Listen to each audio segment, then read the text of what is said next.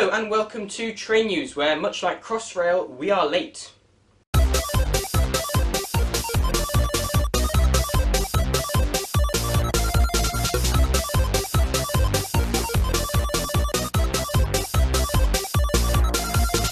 On that note, let's start with Crossrail / the Elizabeth line, which was supposed to open in December 2018, but didn't. In August 2018, it was revealed that the opening of Crossrail would be delayed until some point in 2019. Then at the beginning of December, we were told that it would be delayed even further. This is pretty bizarre, given that at the beginning of 2018, the project was being reported as being on time and on budget, and was hailed as a great example of a large project that's been able to stay on time and on budget. And yet here we are, with the project set to be delayed by over a year and at least £1.7 billion over budget. So it's 2019, and even if Crossrail doesn't open this year, there are still a number of important things to look forward to, including the May 2019 timetable change, which includes a lot of the improvements that were deferred from May and December 2018. Let's hope this one goes a little bit smoother. In the past 2 or 3 years, there's been a lot of rolling stock orders being placed, and 2019 is the year that a lot of those new trains will enter service. On Northern, we're set to see the introduction of both the Class 195 and 331 civities, the 195s having already started testing in 2018. TransPennine Express is set to introduce the first of all 3 of its new fleets this year, the Mark V carriages, which were actually meant to enter service in December but were delayed due to some error with the brakes, Class 802s, and last but not least the Class 397 civities, the first of which has now arrived in the UK for testing. Greater Anglia is also set to introduce the first of each of its new fleets, the Class 720 Aventura, the Class 745 Flirt EMU, and the Class 755 Flirt Bimode. On Great Western, the final Class 800 has now entered service, amazingly before a single 800 was introduced on the East Coast, and even the Class 802s have now started entering service. Electrification on the Great Western has also reached Bristol Parkway and Newbury. Meanwhile, ScotRail has introduced the first of its new modified inter-7-city HST sets. South Western Railway is set to see the reintroduction of the Class 442s, affectionately nicknamed as the Plastic Pigs. Also set to enter service this year, the first Viva Rail D trains, the Class 230s, which is set to be introduced in the West Midlands and also in Wales. And the first of the Class 769 Flex unit on Northern, Great Western and in Wales. Since the last episode, Caeulus Army have taken over the Wales and Borders franchise. The Welsh Government, who now control the branding, have decided to call the train company Transport for Wales, which is a pretty name for a train company actually. Anyway, TfW had a bit of a rocky start due to a lot of leaf fall and a temporary shortage of train carriages, but they seem to have recovered from that. Meanwhile, some of the planned improvements in December 2018, including services over the Halton Curve, have been deferred. Then let's talk about the Gospel Oak to Barking line, the Goblin, where the introduction of new Class 710s has been severely delayed. This might just lead to a ridiculous situation where the existing Class 172s are moved off to West Midlands before they can be replaced, meaning that London Overground would have to replace trains with buses until the 710s enter service, which would be insane. There is speculation, however, that there might be just enough time to train enough drivers to use the Class 378s or the Class 365 Happy trains on the route. It would be nice to see the Happy train save the day once again. Network Rail have announced funding for a brand new project to reveal one of the most congested parts of the railway network. No, it's not Platform 13 at Manchester Piccadilly, it's in Croydon. East Croydon is set to receive a new platform, and the track layout north of the station is set to be simplified to reduce track conflicts, which is great, and I'm all for this project, but why is this same thinking not applied nationwide? In October 2018, the Sheffield to Rotherham tram-train finally opened after being delayed by about 48 years. The mood was slightly dampened when one unlucky Class 399 was involved in a collision with a truck on the first day. You can't make this up. This year, work is finally set to begin on the TransPennine upgrade scheme.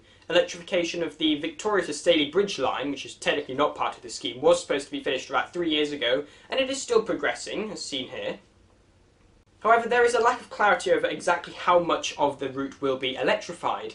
Given Network Rail's rather traumatic experience at Farnworth, it seems very unlikely that the Standedge Tunnel will receive overhead electrification anytime soon. Grayling's current thinking, and I use that term lightly, is discontinuous electrification, which is basically overhead wires with gaps, making it super inconvenient for most trains to use. Now, of course, you could fill those gaps with sections of third rail, such as the Standedge Tunnel, but I don't think anybody in the DfT has thought of that. Many news outlets ran headlines expressing outrage that upgrading a rail route involves some actual construction work. In other words, closing lines temporarily. I mean, it's easy to laugh, but remember, this is the north of England. We're not used to this kind of thing. Speaking of whys, I'm ecstatic to announce that electrification has finally been completed on the godforsaken, cursed, the line that must not be named. Yes, it's the one you think it is. It's the one that rules the roost. Here it comes now, the Bolton-Chorley-Preston line. It was originally supposed to be completed in December 2016, and the last-minute announcement that it wouldn't be ready for May 2018 was one of the major factors behind the collapse of rail services after the new timetable was introduced. The irony is, as a result of that collapse, the December 2018 timetable has now been deferred, meaning that Northern won't actually be able to take advantage of the electrification being completed until next May. In October, an ICE train caught fire on the line between Frankfurt and Cologne. There were 5 injuries, though thankfully no deaths. More recently, there was a very serious accident in Denmark on the Great Belt Bridge between Zealand and Funen, with 8 deaths. As mentioned in the last episode, as a result of the May 2018 timetable chaos, many improvements planned on Northern, TransPennine Express, Thameslink, Great Western and other operators in December 2018 have now been put on hold. Some changes have been made. On Thameslink, for example, the December date saw the full introduction of the May 2018 timetable, which was cut back in July. Many passengers expressed annoyance that Thameslink was advertising this as 200 new services when they weren't really new.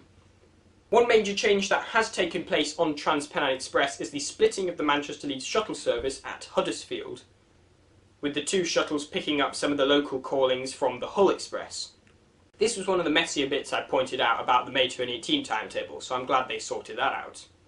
There's also been speculation that Northern is set to lend a few of its recently acquired Class 170s to TransPennine Express to operate the Huddersfield to Leeds route, which would make this the first time that Northern and TransPennine are lending each other trains at the same time. There's been one operator lending trains to the other ever since 2015, when TransPennine Express lost its Class 170s to Chiltern, so I guess some things really do come full circle. One of the less operationally significant but more talked about changes in December concerned the infamous Paddington to West Ruislip and sometimes High Wycombe parliamentary service. This service runs along a little used line bridging the gap between the Great Western Main Line and the Chiltern Main Line, which was once the Great Western branch to Birmingham, and runs parallel to the Central Line. Anyway, this line is being used as HS2's Get Out of London free card, and as part of early HS2 works, the junction between the Great Western Main Line and this line has now been severed, so the parliamentary service has been redirected to start from West Ealing, and now runs along the Greenford branch. In November, the Minister for Transport and Rail Minister, Joe Johnson, resigned, citing the government's failures over Brexit.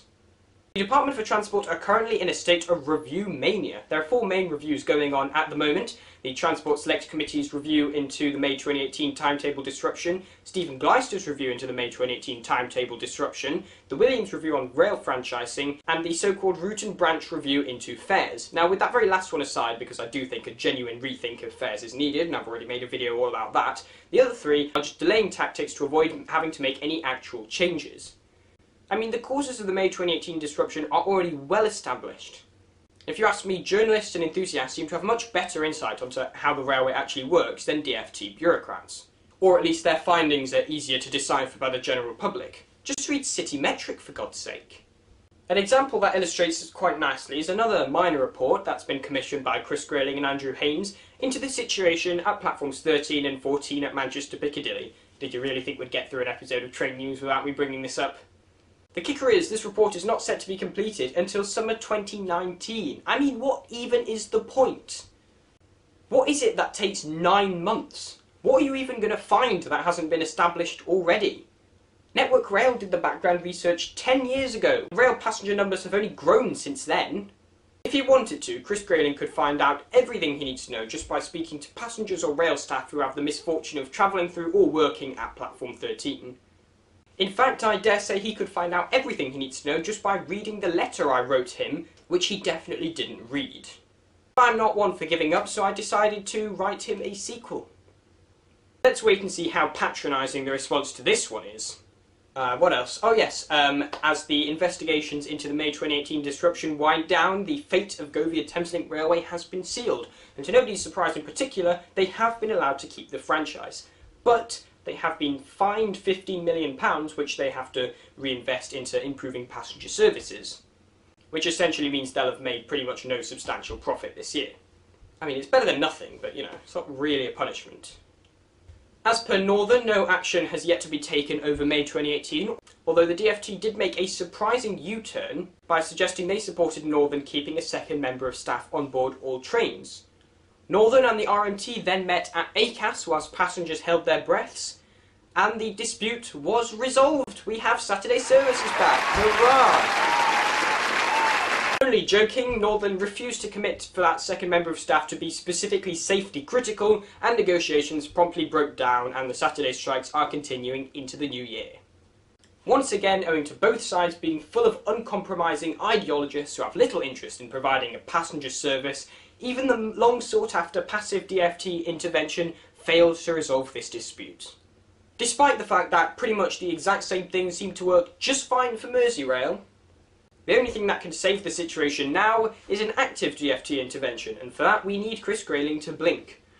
Unfortunately for Northern passengers, Chris Grayling's probably busy doing something else, like, I don't know, preparing for no-deal Brexit by paying £15 million to run ships to a shipping company who don't own any ships. I don't know, that was just the most ridiculous thing I could think of off the top of my head. What? What do you mean, spot on? And we close with the predictable yearly outrage over the annual fare rise, 3.1% on average this year, slightly lower than last year, but still it stings in particular given just how shit 2018 has been for rail passengers. Let's hope 2019 is more than exactly 3.1% better. That's it for train news until June, I'm afraid, because it's my level year, and what time I will spend on YouTube I will spend on secrets of the Metrolink and other things. So we will check in on how 2019 has been for the rail industry in the next episode. Thank you for watching, and please subscribe. Oh, and just before I go, a quick self-plug. History of the Metrolink, which has been about a year and a half in the making, has now been released. Go check it out. It also comes with a bonus feature all about the history of Manchester's railways and the Northern Hub.